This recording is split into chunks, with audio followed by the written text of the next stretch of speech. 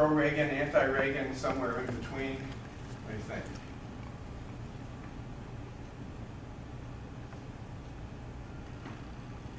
Which side are you supposed to believe in? That they are the murderers or that they're going to walk? That's they're both saying the same thing. But yet, how can I believe you that you're really dedicated to finding a solution when you're making the claims that the other side can't be trusted? Oh yeah. So in other words, their final comments from both of them, joining in a common quest for peace, is undermined by virtue of what each has said in the first part of this rhetorical outburst. It's like they're getting forced into talks too, because it's almost like the piece, what they're saying about peace is more for public perception, yet I mean, they're leaning away from each other and their true opinions is really stated in what they think about the other. I hadn't thought to look at body language, but it's very obvious once you mention it that you're right. They are very much moving away. Interesting too, if I look at it from Reagan's point of view, he's leaning toward the right, while Gorbachev is leaning toward the left. Maybe I'm going too far on that, but in any case, yeah, I think there's a sense here in which I think the sincerity of the whole process is being called into question. You know, and perhaps also the message that you know, all of this inflamed rhetoric really makes one wonder about the extent to which both of these gentlemen are in fact confirmed in their seeking peace. Or to what extent is this kind of a smokescreen that's got nowhere to go? Interesting, interesting. Now, a very different 1985, same year.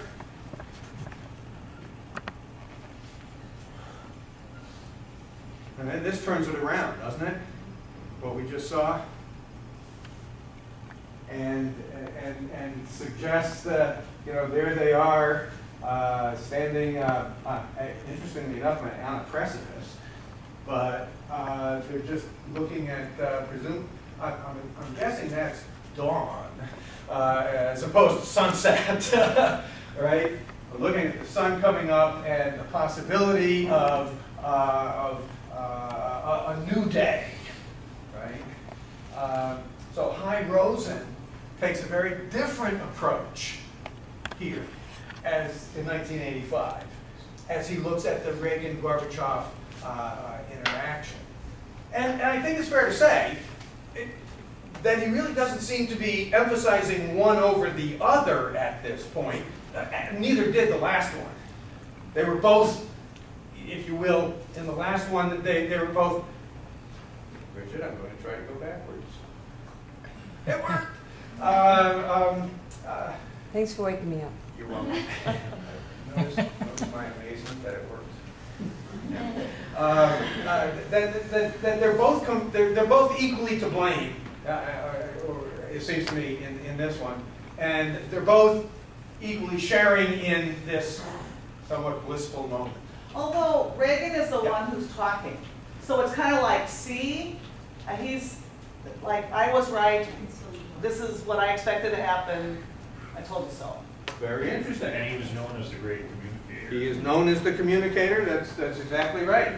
Well, the question is, what is on the bottom? Is that a self-portrait of the author? That's the Does artist. he always sign it that way? I mean, are all his cartoons? I don't know, and I don't know enough about Rosen's cartoons to know that. It reminds me of, who is it that used to put the little, Oliphant, right? Yeah. Used to have the little creature in the corner that had some witty remark to add in here. And because he also has a paintbrush in his hand, I'm assuming this is High Rosen's self-portrait. But it says a lot about the image, because it's like, yeah, you should communicate more often. Try it. Mm-hmm.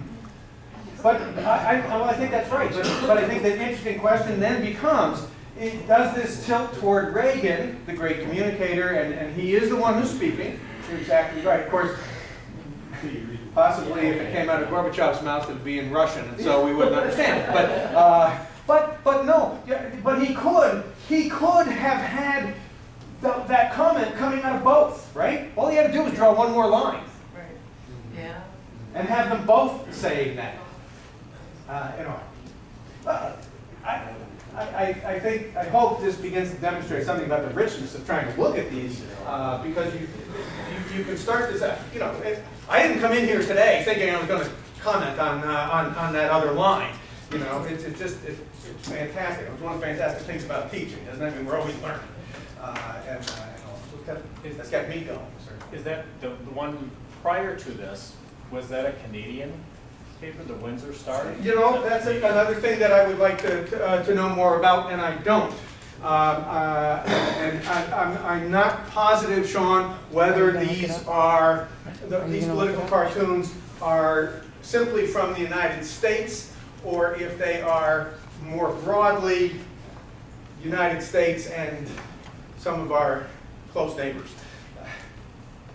But good point. I mean, it would help to know more about that. The books are still being published. They come out yearly, and they're divided by sections. And so they're on topic. They categorize the cartoons on topic. And the booklets begin with Pulitzer Prize-winning cartoons and award-winning cartoons. And they do have a section of international cartoons that deal with international issues or international cartoonists' opinion on American issues. Well, thank you, Scott. You know far more about that than I do. And what would be helpful is if in parenthesis they would indicate where Windsor is, just as but I'm sure there's a Windsor somewhere in the United States. Do they have good whiskey? Pardon me? Oh, I'm sorry. I didn't realize it was Bridget speaking. There's a difference in cartoon style too between European cartoonists and Americans. Americans are less complicated and more stylistic. Europeans have a tendency to color and shade in more. Very interesting. Very interesting. Thanks, Scott. Yeah. So that would all kind of internal evidence would suggest that this is in fact Windsor, Ontario. Right? I just looked it up, and the Windsor Star it is Windsor, Ontario. Excellent. Thank you.